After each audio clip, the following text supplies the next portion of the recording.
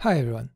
There are 4 essential techniques for passing parameters with a GET request that you must know when working with your web applications.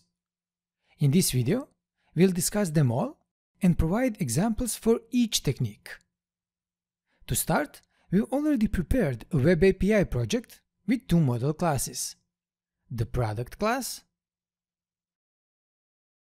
and Product DTO. To simplify the mapping actions in our project, we already installed AutoMapper and prepared a mapping rule to map the data from the Product class to the Product DTO class. To better understand how AutoMapper works, we suggest watching our video that covers the topic in detail. The link will be in the description below. Now, let's open a Product Controller class and inspect the prepared data. We can see a private list populated with several products, which we are going to use as a result of our actions. You can also see the mapper interface injected inside the constructor. Now that we've seen all the prepared files, let's start covering the different ways to pass parameters to a GET action. Let's begin with QueryStrings. In the GET method, we commonly use QueryStrings to pass parameters. We include them in the URI as key value pairs separated by an equal sign and separate multiple parameters by an ampersand symbol. In this URI, category and brand are the query parameters with the values electronic and Sony. Now, one important note before we begin. When we work with query parameters, we have the option to use the FromQuery attribute to bind parameters from the query string explicitly. However, the parameter binding process automatically converts requests data into strongly typed parameters. This process eliminates the need for explicit FromQuery attribute usage. That said, let's create a GET action without using the FromQuery attribute. We need a HTTP GET attribute first. Then, let's create a public action with the iActionResultReturn type and name it getProducts by category and brand. We will also add a string category parameter and the string brand. Then, inside the action, we get our products by extracting all the products where the category of the product equals our category parameter and the brand from the product equals the brand parameter, and convert it to a list. Finally, we return the OK result using the mapper to map our result to the list of product DTO objects. Now, let's start the app and open Postman with an already prepared request. We can see that parameter names in our method signature align with the query parameter names in the request URI, so the framework automatically binds the values from the query string to the method parameters based on their names. Now, let's send a request. And we get our correct result, which means that we successfully sent our parameters as query strings with a GET request. Sometimes we may encounter situations where the parameter names in the method signature do not match the query parameter names. In such situations, we can explicitly use the FromQuery attribute to bind the query parameters to the respective method parameters. To show that, let's create another GET action. As usual, we need an HTTP GET attribute, but this time with the type manufacturer name.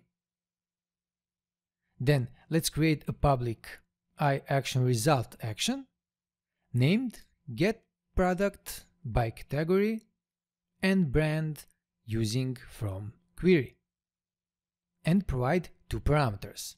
But this time we will use the FromQuery attribute, provide the name type, and then add the string category parameter. let's do the same for the second parameter. The name will be manufacturer, and then we add a string brand parameter. As you can see, we use the from query with the name type and from query with the name manufacturer attributes to bind the values of query parameters, type and manufacturer to the corresponding method parameters, category and brand. Now, let's simply copy the previous implementation and paste it into this action.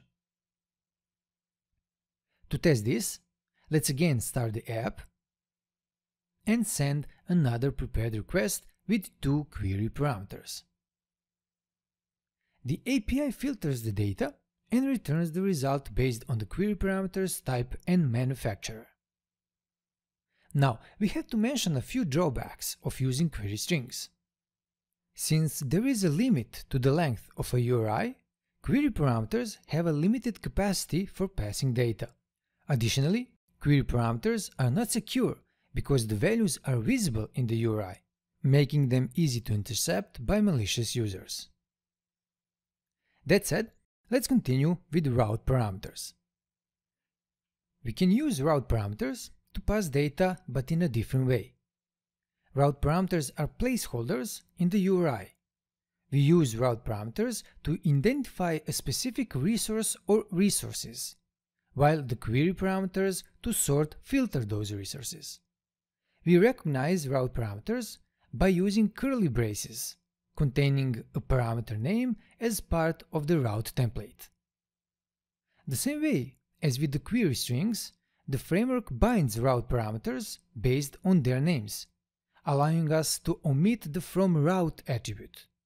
However, there are scenarios where the parameter names in the method signature differ from the route parameter names. In such situations, we can use the from route attribute.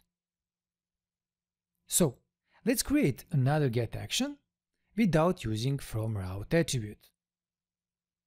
To do that, we add an HTTP GET attribute, but this time with the ID parameter.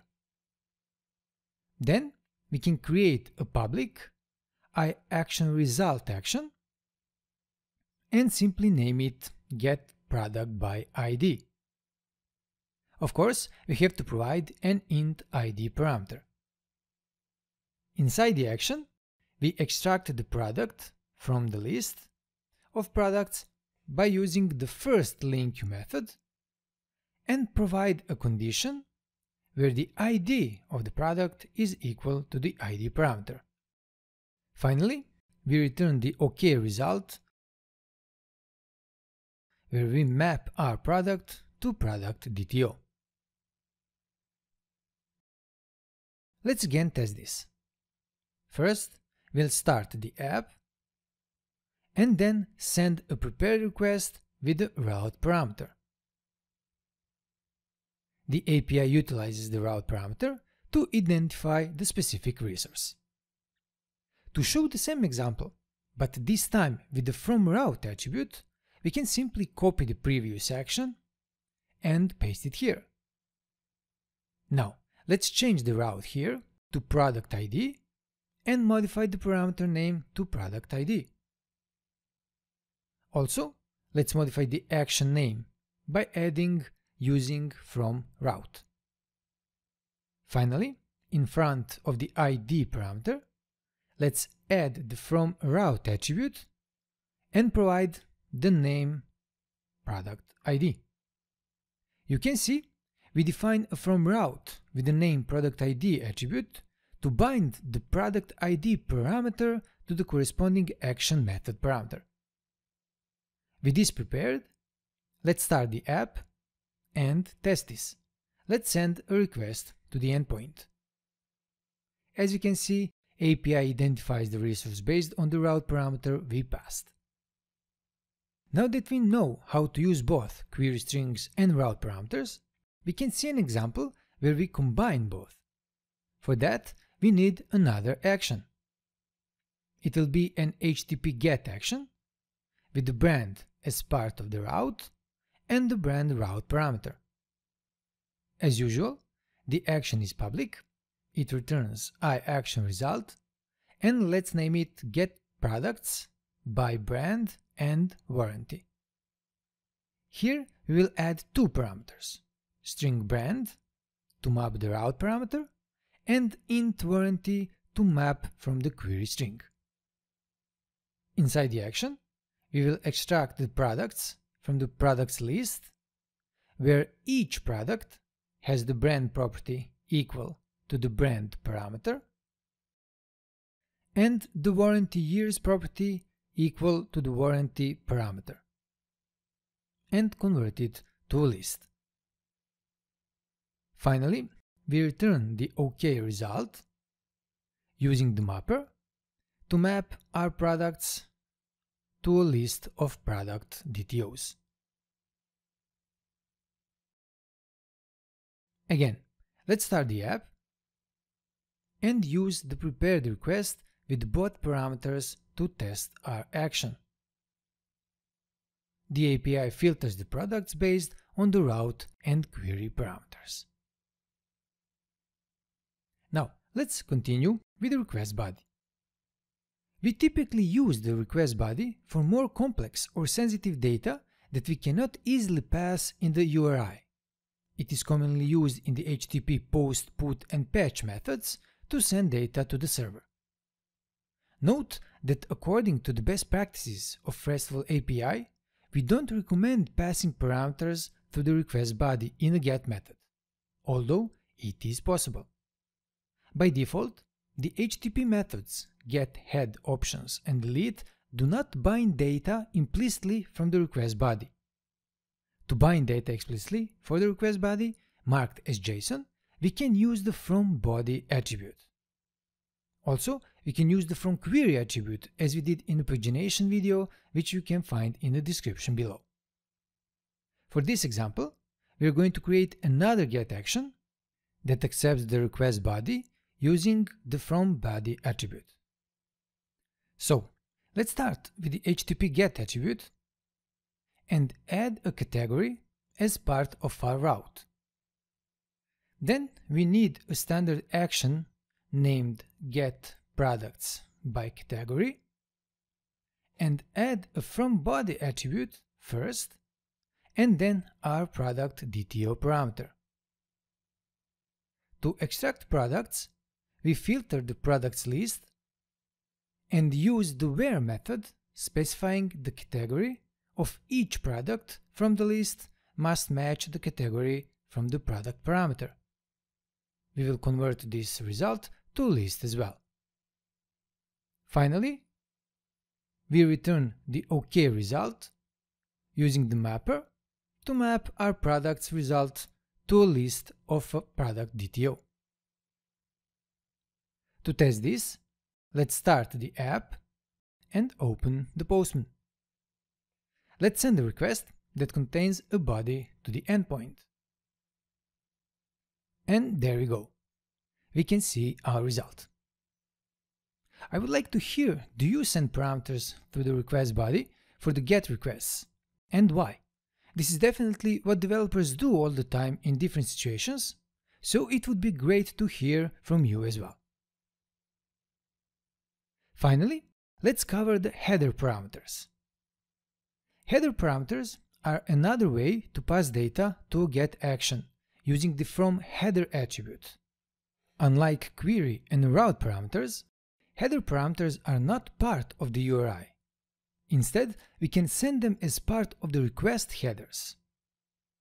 Let's start with one more HTTP GET attribute with the category brand as part of the route. Then we need a public action with the same return type, and let's name it getProducts via headers. For our parameters, we first need the FromHeader attribute and then the string category parameter. Let's do the same for the string brand parameter. Now, inside the action, we will have a similar implementation where we extract the products using the where method and provide a condition where each product's category must match the category parameter, and also the brand from the product must match the brand parameter. We also convert the result to a list. Finally, we return the OK result and map the filtered products to a product DTO list. One last time, let's start the app and use a prepared request to test this. We can see the category and brand header parameters. Now, let's send the request. And we have our correct result. That said, let me hear your opinion on which way you're using the most in your projects. Feel free to share that by dropping a comment down there. It would be great to read about what you use the most and why is that. With this, we will finish the video. Please don't forget to hit that like button and subscribe if you like the video and want to support us. Of course, there's that bell button you can click to get notifications from our channel. Thank you for watching and see you soon in the next one. Until then, all the best.